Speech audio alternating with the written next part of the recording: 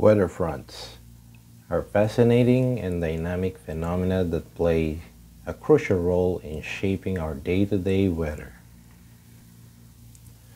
These boundaries, where air masses of different temperatures and characteristics meet, can bring about dramatic shifts in weather conditions, from soaring temperatures and clear sky to thunderstorms, rain, or even snow.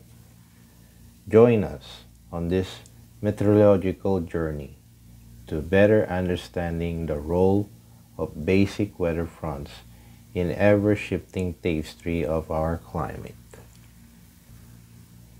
Let's begin with a cold front.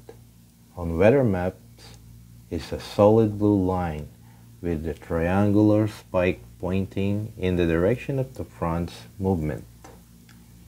When a cold front is associated with a low-pressure system, it typically represents a more dynamic potential, more severe weather situation, and in this scenario, the cold front is advancing into an area of warmer, less dense air, causing the warm air to rise and cool rapidly, leading to the formation of clouds, precipitation, and potentially thunderstorm. Is a weather boundary formed when cold air masses push warm air masses away. It's shown on the weather maps as a solid line with blue triangles pointing where it's moving. When a cold front comes, warm air rises because it is less dense than a cold air, cools and makes clouds and rains. This brings a sudden temperature drop, change in weather like storm or rain, clouds formation, and pressure change.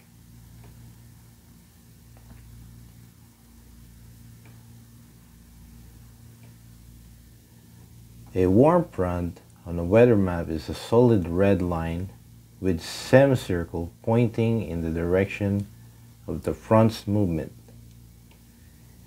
It forms when a warm, moist air moves into an area occupied by cooler air.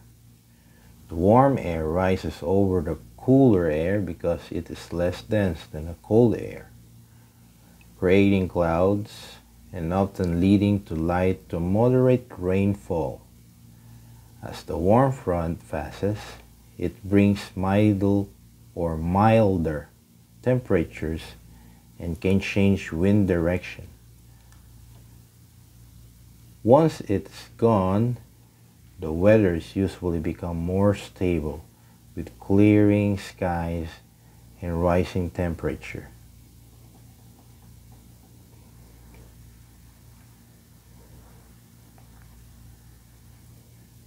A stationary front on a weather map consists of alternating blue triangle pointing in the direction of the colder air mass, and the red semicircle pointing in the direction of the warmer air mass along the same line. It forms when two different air masses meet and neither is strong enough to displace the other. They can result in diverse weather conditions, including prolonged precipitation due to the contrast in the air mass properties. There is typically a noticeable temperature difference across the front, contributing to cloud and precipitation formation. Weather near the stationary front can change frequently, leading to a mix of phenomena like rain, thunderstorm, fog, or snow. While front itself doesn't move much, the frontal zone location can oscillate slightly, causing weather fluctuation over time. Front can persist for extended periods, making them challenging to predict compared to warm and cold front.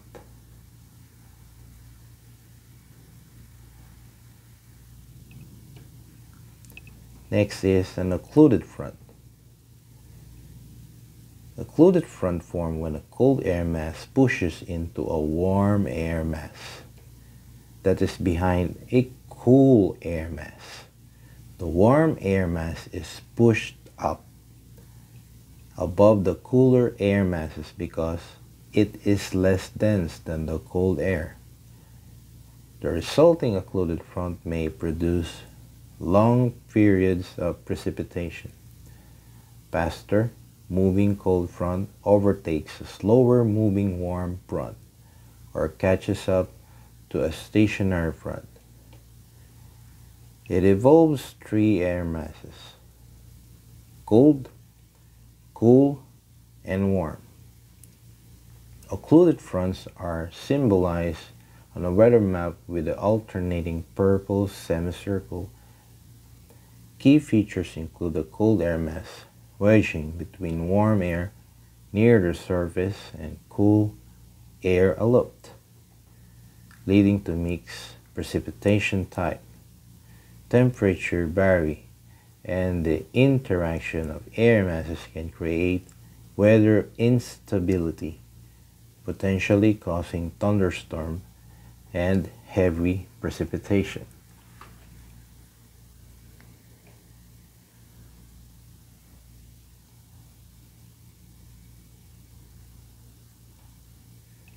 Now, there are two types of occluded front.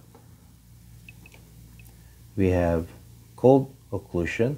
In this type of occlusion, the cold front is colder than the air behind the warm front.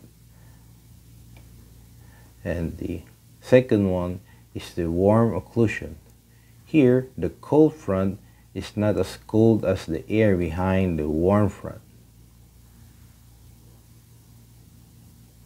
In cold occlusion, as the cold front advances, it lifts the warm air, causing it to be sandwiched between the cold air behind the cold front and the cool air aloft.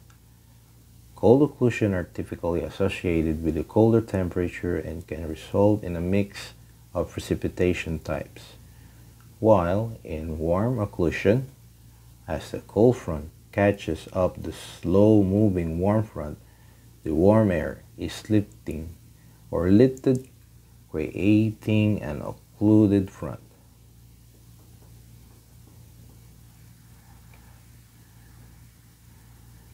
Let's go to low pressure trough.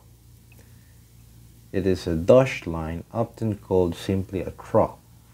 This is an elongated area with a lower atmospheric pressure than its surrounding. This trough can extend horizontally across the Earth's surface, taking on various shapes, and are linked to specific weather patterns. They bring unsettled weather including cloud formation, precipitation, and sometimes thunderstorm.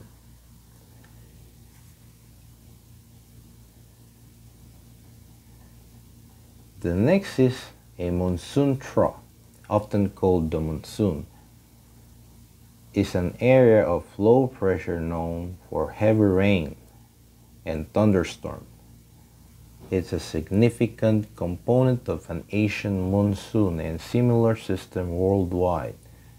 This trough forms due to a seasonal wind shift, bringing together moisture-laden air masses. Now there you have it, the basic weather fronts. Hope you understand something. Thank you very much for watching.